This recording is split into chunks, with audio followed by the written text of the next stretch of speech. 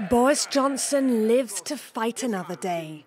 The British Prime Minister has won nearly 59% of support from his Conservative Party in a confidence vote. 359 ballots were cast, no spoiled ballots, that the vote in favour of having confidence in Boris Johnson as leader was 211 votes, and the vote against was 148 votes. And therefore, I can announce that the Parliamentary Party does have confidence. Yeah.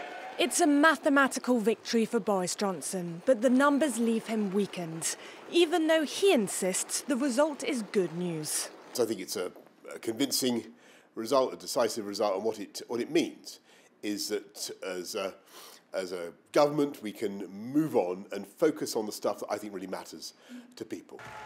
Once seen as a charismatic leader that helped the Conservative Party win a huge parliamentary majority in 2019, the Prime Minister has since been plagued by a string of scandals.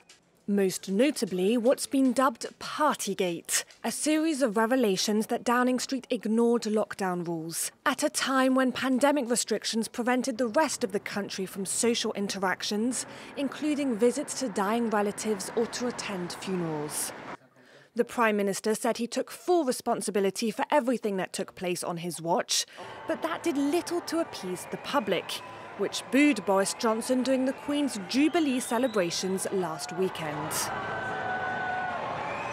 There has also been unhappiness within the Conservative Party over tax rises and the government's response to rising living costs.